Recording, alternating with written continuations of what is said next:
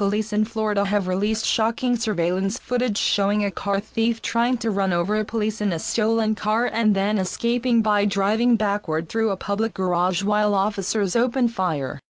Rodney Addison, 20, rammed two police cars and nearly struck several officers after cops cornered him in a stolen car at a Jacksonville International Airport rental garage in May.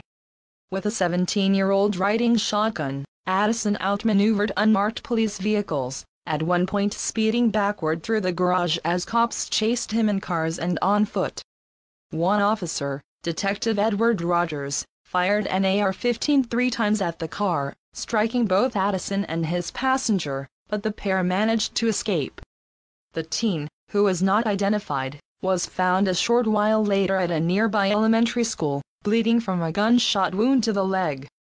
He was questioned but not arrested, the station reported. Addison turned himself in a few days later. He's facing several charges, including attempted murder of an officer, auto theft and cocaine possession, the station said.